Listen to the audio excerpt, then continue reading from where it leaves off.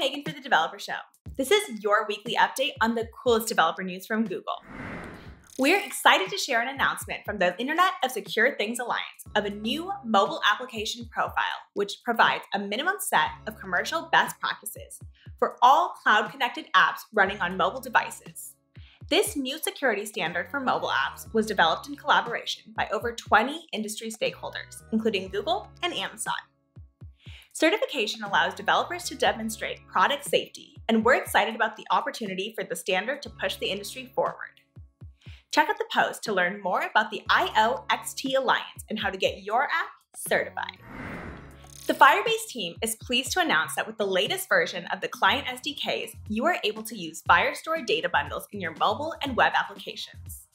Data bundles can make certain types of Firestore applications much faster or less expensive. Essentially, data bundles are serialized groups of documents that you can save onto a CDN or your favorite object storage service, and then load from your client applications.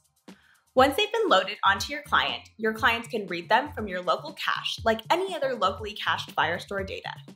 Check out the post to learn how to implement Firestore data bundles in your app. Chrome 90 has rolled out to stable with a bunch of new updates. There's a new clip value for the CSS overflow property, which helps handle awkward overflow. The feature policy API has been renamed to permissions policy, and there's a new way to implement and use Shadow DOM directly in HTML. Check out the post to read about these and other updates in Chrome 90, or watch Pete LePage break them down for you in his new 90s style video. Season of Docs has announced the participating open source organizations for 2021.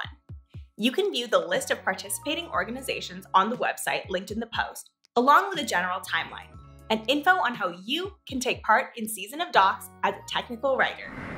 Please remember to like, subscribe, and share. I'm Megan for the Developer Show. Thanks for watching, and we'll see you next week.